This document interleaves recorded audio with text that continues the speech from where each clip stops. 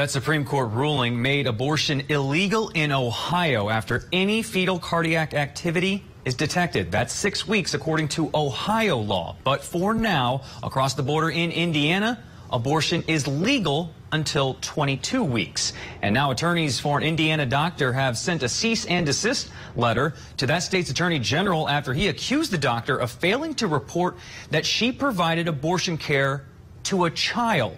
According to police and court documents, the 10-year-old Ohio girl was raped in early May and was brought to Indiana in late June after the ruling on Roe to receive an abortion.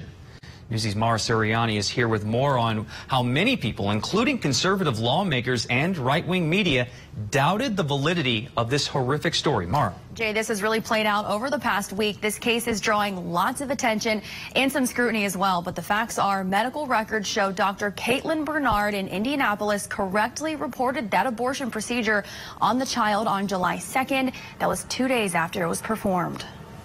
In an Ohio courtroom, the charge is rape, felony of the first degree. A judge charging the 27-year-old Columbus man after police say he confessed to raping a 10-year-old girl on at least 2 occasions. The 10-year-old rape victim was taken to a hospital in Indianapolis for abortion care after Ohio banned abortions after 6 weeks following the U.S. Supreme Court's overturning of Roe v. Wade. Police in Columbus say the young girl was raped in early May. The arrest and subsequent charges quieting a firestorm of doubt over the validity of details surrounding the horrific crime. I know our prosecutors and cops in this state.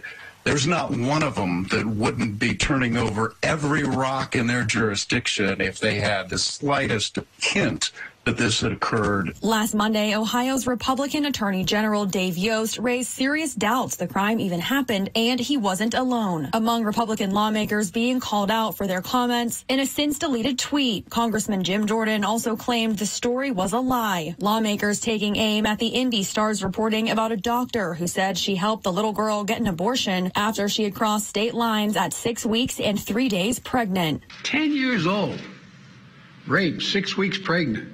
Already traumatized, was forced to travel to another state. Indiana's Republican Attorney General Todd Rokita said he's now investigating whether Dr. Caitlin Bernard, who performed the child's abortion, correctly reported the procedure and child abuse as required by state law. This girl was politicized for the gain of killing more babies. Following Rokita's statements on Fox and to local media, attorneys for Dr. Bernard sent him a cease and desist for casting the doctor in a false light and alleged misconduct in her profession. We want Mr. Rokita to stop lying about Dr. Bernard. Bernard's report to state health officials on July 2nd, 2 days after the procedure was performed, indicates the pregnancy was the result of the patient being abused. The doctor's attorney maintains she did everything right. Even the barest minimum of homework on his part would have found that that report had been timely done.